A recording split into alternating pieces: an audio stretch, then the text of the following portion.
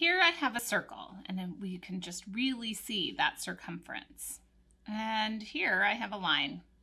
And we're going to talk about the relationships between a circle and a line. Right now we could say that this line is external to the circle. It's well outside of it. It's external. But if I move it here so that the line touches the circumference at just one point, we say that the line is tangent to the circle. It's touching at just one point. It's tangent.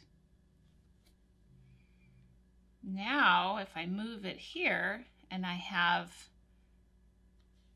it touching the circumference at 2 points, we can say that this line is secant to the circle.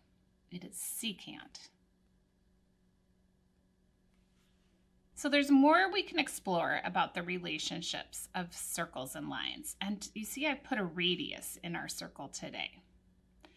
So I want to explore some other relationships here. I have this external line here.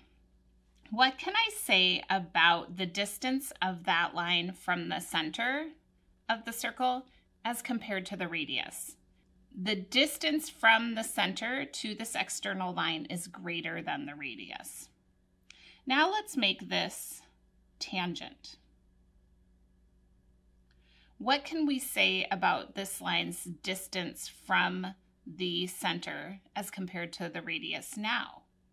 That line's distance from the center is the length of the radius. So when the line is tangent to the circle, its distance from the center is the same length as the radius.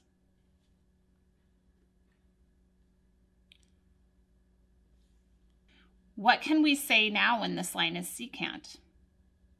What about its distance to the center?